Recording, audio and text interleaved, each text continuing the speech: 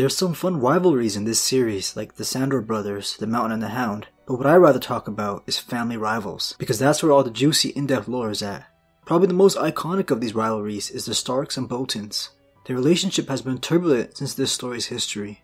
The Starks didn't start off as the rulers of the North. There were kings in every corner of Westeros. The Starks were the most powerful in the North and conquered every other family in this region and formed their own kingdom. The Red Kings of House Bolton were one of these families. It's hard to believe the Boltons are even in the same kingdom as the Starks. The Northerners are generally known to be honest, loyal, and all about honor, but the Boltons are nothing like this.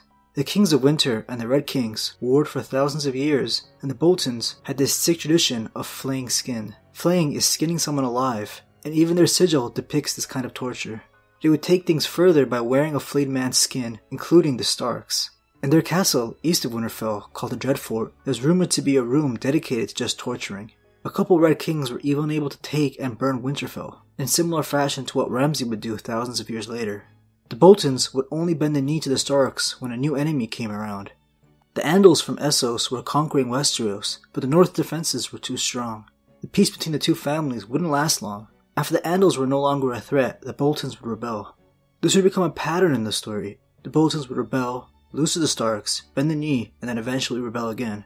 The last time they bent the knee, the Boltons agreed to stop flaying people, but it's likely they continued their sick tradition. And of course, now in the current story, it's Roose Bolton and Ramsay doing all the backstabbing and rebelling against their liege lord. The Starks aren't the only family in the North with an old rivalry. The southernmost lords in the North is House Reed, while the northernmost lords in the Riverlands is House Frey. These guys do not get along. And funny enough, a lot of the houses all over the Seven Kingdoms don't like these guys either. House Reed is part of the swamp area in the north called the Neck. The swamp serves as a natural border between the Riverlands, and is the reason why the north is so difficult to conquer. The people that live here are called Cranogmen, since the people who don't have very much live on floating islands on the swamps called Cronogs. They're a lot smaller than most people and eat frogs in their culture, so some look at this as a reason to bully and insult the Cranogmen. The Freys are some of these bullies. House Frey is looked down upon by other great houses because of how quickly they grew rich and powerful, and how they did it. They strategically placed a bridge across the river here and charged everyone to cross it. If the Cranogmen wanted to travel down south, they would have to pay this toll every time, which would become difficult for a poor group of people. When Howland Reed wanted to adventure south, where he would meet his good friend Ned Stark for the first time, he decided to travel beneath the bridge called the Twins. His children explained to Bran that he did so at night so the Freys wouldn't attack him. Not long after, however, a Frey squire and attorney would be someone who attacks him. Lyanna Stark had to come to his rescue. A few Freys in the story have called the Cranogmen frog-eaters, mudmen, thieves, cravens, sneaks who won't fight like decent folks, and who have green teeth from all the frogs they eat. It's even stated that the Freys tried to take the Reeds past the Greywater, but failed since it's so difficult to fight them in their swamps. The Reeds believe in the old gods like the rest of the Northerners, while the Freys pray to the Seven, so this wouldn't help things. I know I said the Stark-Bolton ancient rivalry is the most iconic, but the Targaryen Blackfyre one has to be pretty close. This complicated rivalry would turn into 5 rebellions against the Iron Throne, and countless lives would be lost. About 130 years before the start of the story, a Targaryen king named Aegon the Unworthy ruled over the Seven Kingdoms, and was arguably one of the worst kings of all time. He was as faithful to his sister wife as Robert Baratheon was to Cersei, and would father a bunch of bastards throughout his lifetime. The Targaryens used to have an ancestral Valyrian steel sword called Blackfyre, and instead of giving it to his heir Daeron, Aegon the Unworthy gave it to one of his bastards, Daemon. There were already rumors of Daeron not actually being Aegon's son, and by not passing it on to him, it only fueled these rumors. Daemon would create its own house and sigil afterwards, calling his branch of the family House Blackfyre, after the Valyrian steel sword. Aegon would really make a mess of things when on his deathbed. He decided to legitimize all of his great bastards that he had with women of noble birth. Daemon Blackfyre's mother was Aegon's cousin, so she was also a Targaryen. So people started to look at him as the true heir. Other lords in King's Landing and in the Seven Kingdoms began to hate Daeron for some of the laws he was passing. Dorne was never able to be conquered by the Targaryens until Daeron brought them into the Seven Kingdoms through marriages between the Targaryens and the Martells. A lot of people of Westeros weren't very fond of the Dornishmen and believed Daeron was too influenced by them. Daemon remained peaceful with his Targaryen family until one of his half-brothers somehow convinced him to rebel. It was his fellow Targaryen bastard, Aegor Rivers, better known as Bittersteel, who was treated a lot worse than some of his other half-siblings. A lot of houses joined in the Blackfyre Rebellion, but would be defeated. mainly because of another one of the bastards, Brendan Rivers, aka Bloodraven, aka the Three-Eyed Raven.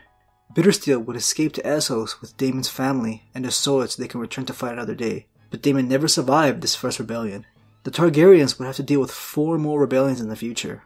House Blackfyre would finally go extinct many years later when Sir Barristan Selmy was able to kill the 5th and last Blackfyre trying to make himself king, Meleys the Monstrous. A lot of fans believe that there is another secret Blackfyre currently trying to make himself king in the current book story. I know a lot of you guys probably know who I'm talking about. Bittersteel and Bloodraven may have been half Targaryen from their father's side, but their mothers were from families in the Riverlands with a very deep rivalry. Bittersteel's mother was from House Bracken of Stonehenge, and Bloodraven's mother was from House Blackwood of Raventree Hall. The hate they have for each other all comes down to land disputes. Both of these houses were minor kings at one point in the Riverlands, but there are conflicting stories. The Blackwoods claim the Brackens were horse breeders who usurped the crown from them, and the Brackens claim the Blackwoods were vassals who usurped the crown from them.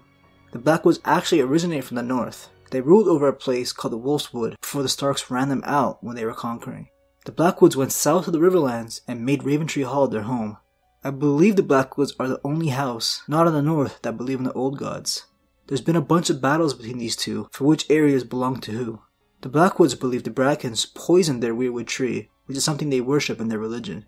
This wouldn't be past the Brackens, since they've been written as kind of the bad guys in this feud. They would war, then find peace, and the Brackens would do something dumb to reignite their hate. There was a time the Brackens and Blackwoods were fighting a common enemy, and the Brackens backstabbed them by attacking the Blackwoods from behind. A family member from each of these houses once fought a duel to marry a Targaryen princess, but funny enough she would end up choosing someone else.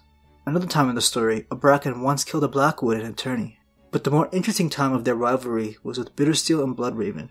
Like I said earlier, Aegon the Unworthy was an unfaithful man, and at one point he would have a mistress from House Bracken. Her name was Barba Bracken, and her father, Lord Bracken, was a man who became Aegon's Hand of the King. When Aegon's sister wife was in bad shape after giving birth, Lord Bracken tried to make his daughter the next queen.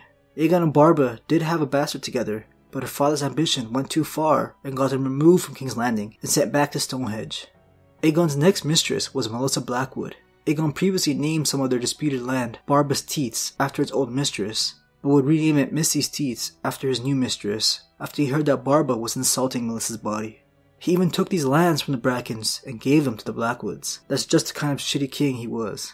Aegon and Melissa would have 3 bastards, one of them being Brendan Rivers. When Aegon went to Stonehenge to visit his bastard Aegon Rivers, he took Barbara Bracken's younger sister as his new mistress. What he didn't know is that Lord Bracken groomed this younger sister to make Aegon fall for her. When he brought her to King's Landing, she would fall in love with one of his Kingsguard, and that really pissed off the king. Aegon was the one who personally found them in bed together, so he had the Kingsguard dismembered piece by piece, while the younger sister was forced to watch. Afterwards, she and her father were also killed. Melissa was no longer a mistress, but she was loved in King's Landing, so her children were able to be raised at court, while Aegor and the Brackens were humiliated and left behind. It was actually Aegon's son Darren that wanted Barba and Aegor removed, so you can understand why he wanted Daemon Blackfyre to rebel against the Targaryens.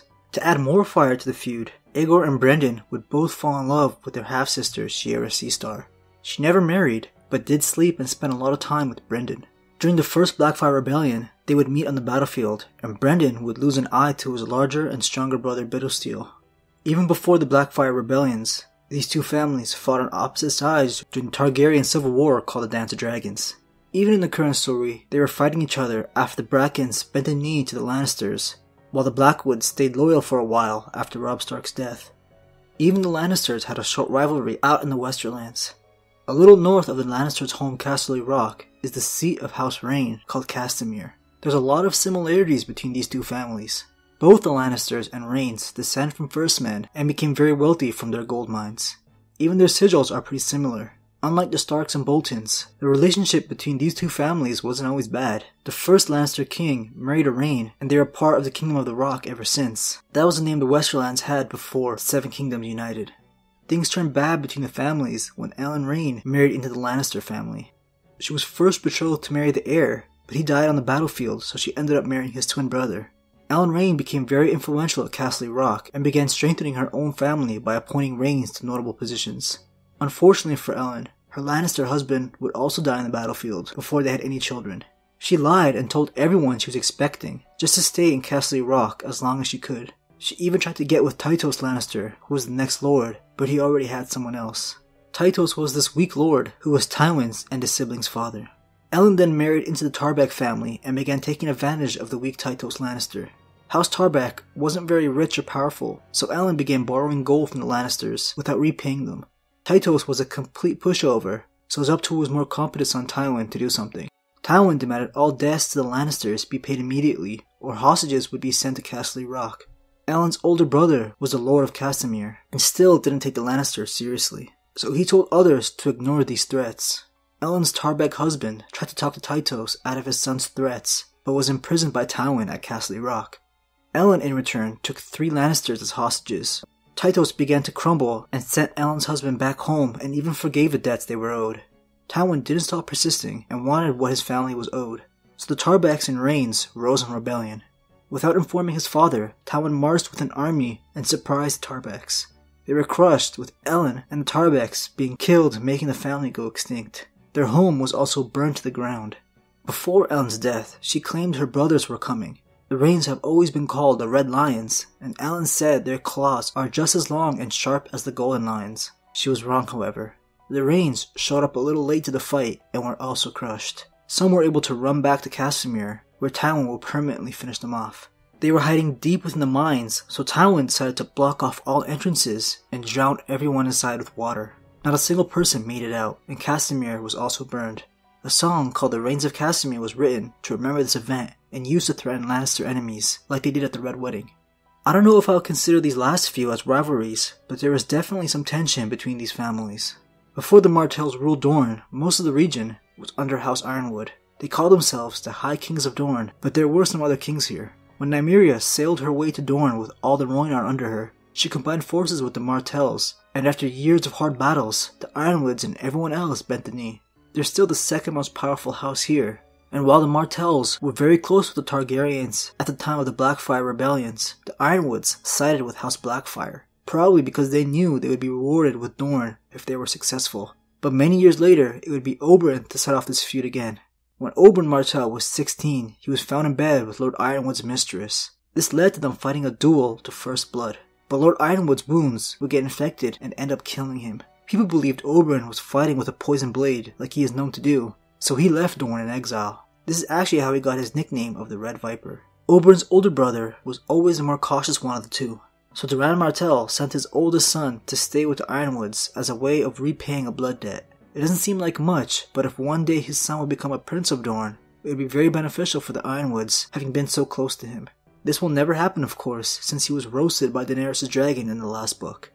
The last rivals are House Dayne and House Oakheart. I wasn't going to mention this one because of how little information we have about it, but I just love talking about the Danes because of how interesting they are.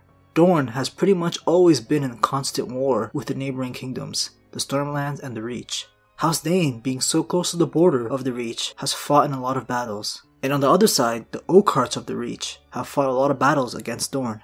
In the current book story, Gerald Dayne and Aerys Oakheart come into contact with one another, and Gerald mentions before they meet that Danes have been killing Oakhearts for thousands of years.